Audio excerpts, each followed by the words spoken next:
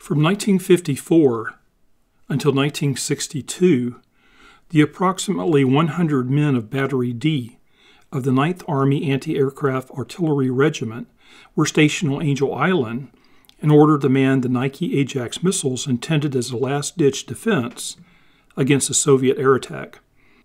The island's installation, known as Nike Site SF-91, was one of several in the San Francisco Bay Area. The Cold War was at its height, and relations between the United States and the former Soviet Union were at the breaking point. At the time, an outbreak of hostilities between the two superpowers seemed inevitable. Named after the winged goddess of victory in Greek mythology, the Nike-Ajax missile was 34 feet in length, counting the booster. It had a top speed of 1,000 miles per hour and a range of 25 miles, and it carried a conventional warhead. More than 300 Nike bases were constructed in the United States between 1954 and 1963. The men manning Nike Site SF-91 were housed in the old post hospital at East Garrison. The Nike installation itself consisted of several features on the south side of Angel Island and atop Mount Livermore, which was then known as Mount Ida. There was an assembly area at Point Blunt, a fire control center atop the peak, and 3 radars at different locations on the island. The Army leveled the top of Mount Livermore in order to provide for the construction of the fire control center and a helicopter landing pad. The actual missiles were located in a launch installation located just above Point Blunt. 3 individual launch pads, each consisting of a magazine and missile silos, were constructed in an east to west alignment. Each of the launch pads was capable of holding 4 missiles. Large pyramidal-shaped berms were constructed directly above the installation in order to provide some protection from the firing of the missiles, as well as providing for a line of sight from the fire control center down to the magazines. The missiles were aimed to the north for the defense of Marin County. Thus, they were fired toward the operators in the fire control center and over the top of Mount Livermore. This is what was called an over-the-shoulder installation. The 3 magazines were laid out similarly, one beside the other.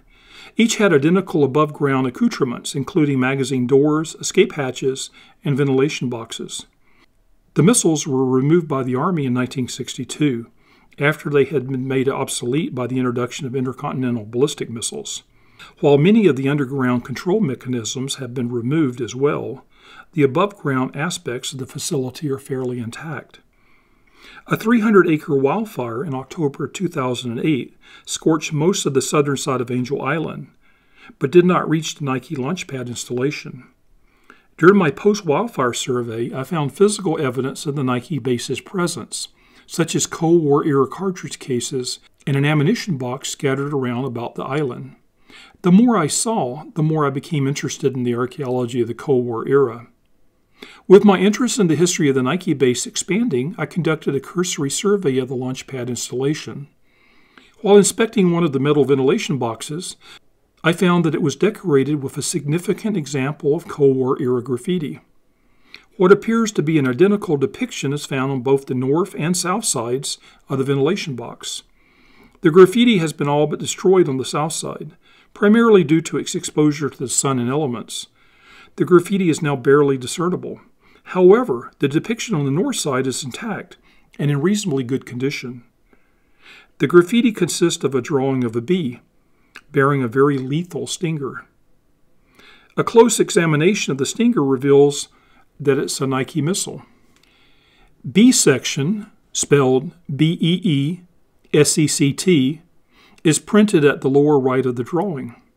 It appears likely that the magazine associated with this ventilation box was known as B section. This interpretation is bolstered by the fact that this magazine is the second of 3 in the east to west alignment, thus sections A, B, and C. The drawing of the B is now old enough to qualify as being historic.